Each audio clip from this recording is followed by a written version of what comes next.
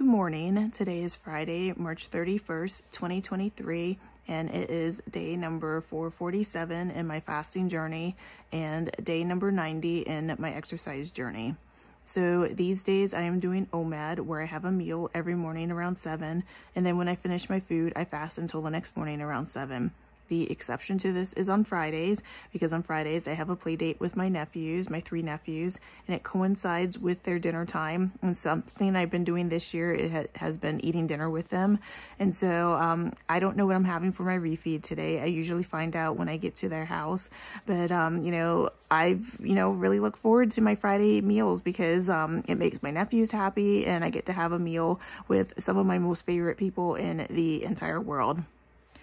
So in terms of my exercise journey, so I got a 20-minute scenic bike ride in yesterday, and the goal for April, which is, starting tomorrow, is for me to do a class ride with an instructor every single day in the month of April. And so some days I might want to do, 2 bike rides. And when that happens, then, one ride will be with an instructor and another ride will be a scenic bike ride. But I would really like to, start taking a little bit more instructor-led classes, because when I take classes with instructors, I push myself, and I don't really push myself when I'm doing scenic bike rides. So that's kind of like the goal for April.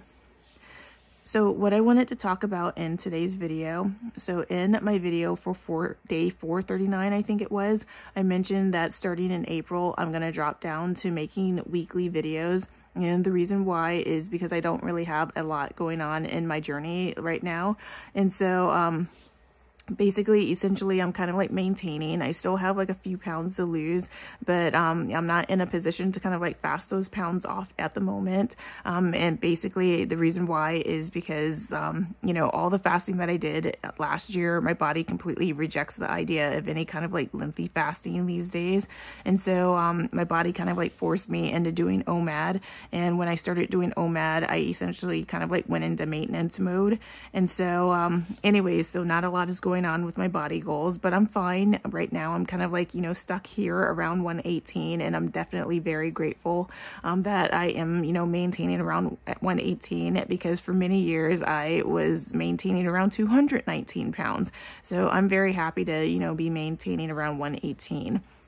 But anyways, before I, kind of like, transition into weekly videos for my last daily video, I wanted to tell you why I decided to document my journey online. And so basically the reason why I wanted to document my journey online is because I wanted you to see the least likely person in this entire world losing weight. And I thought that if I could show you that I'm losing this weight, it might remove any blocks in your mind to you losing the weight. And I wanted to show you what was possible. And so if I could do this, there's nothing about me that's particularly different from you. So if I could do this, you definitely can, and you can do it a lot better than what I was able to do, and you can probably do this a lot quicker than what I was able to do. But I wanted you to see me, losing this weight. And so essentially this is called the Roger Bannister effect. It was named after this athlete named Roger Bannister, who was the first person documented to have broken the 4-minute mile. And so I think it was like 1950s that he did this, maybe 1954 to be precise. And, after he broke the 4-minute mile, people all around the world were breaking the 4-minute mile. And so I wanted you to see like me losing this weight so that you would know what's possible, that you would know that you could do this, because like I said, there's nothing about me that's any different from you. And if I could do this, you absolutely can do this as well. And one of the reasons why I will continue making videos, even though they will be weekly videos, is because I want you to see me, maintaining this weight. Because a few days ago, I did a video after learning about this like sobering statistic. Basically 90% of people who lose large amounts of weight gain this weight back, and I have vowed that I'm not going to be a part of that 90%. I'm going to be like a part of the 10% that keeps the weight off. And I thought that if you could see me kind of like keeping this weight off, maybe it might remove any blocks that you might have in your mind to you being able to like maintain any weight that you lose. And so that's kind of like one of the reasons why I, have documented my journey and will continue to document my journey, because I want to show you what is possible. And so, anyways, like I said, nothing about me is any different from you. It's just that, last year I made this decision that from the moment I got up to the moment I go to sleep, I was not going to leave my mind unattended.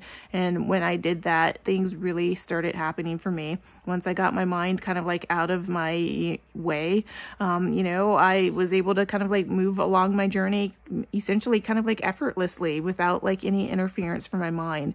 And so that's just like one of the main things that you need to kind of like get a handle on, is your like thoughts and what's going on in your mind. And when you can do that, you can basically do anything. You can do anything in this world, anything that may like seem impossible right now, you can do it. And including, losing this weight, no matter how much weight you have to lose, you can do it. You definitely can. And, you just have to remember that when your mind kind of like starts,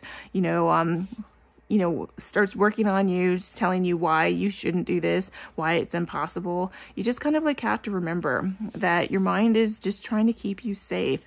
Your mind like knows you like this one way, and like when you try to like move outside of like this box, when you try to like leave your comfort zone, your mind's trying to bring you back to safety. And so you gotta like, persist and, spite of what's going on in your mind. And eventually your mind will get the picture that you're actually wanting to do this, that you actually want to like, leave your comfort zone.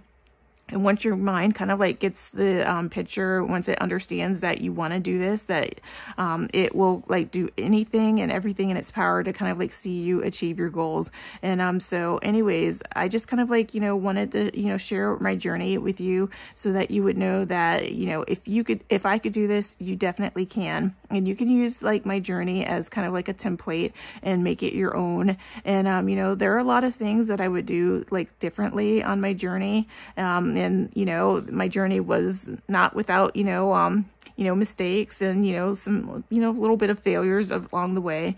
But, just as long as you kind of like pick yourself up and keep going, you will get to your destination all the time. You just have to, keep going and persist and just like know that you can do this. And like I said, there's nothing about me that's like different from you. If I could do this, so can you. And I wanted to make sure that you knew that, which is why I posted my, journey, online, so that you could, see what was possible. So you could know that this is something that can be yours, that you can do this as well.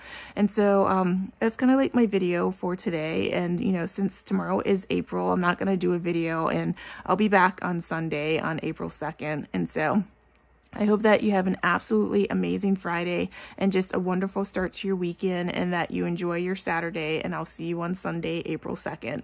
Take care. Bye.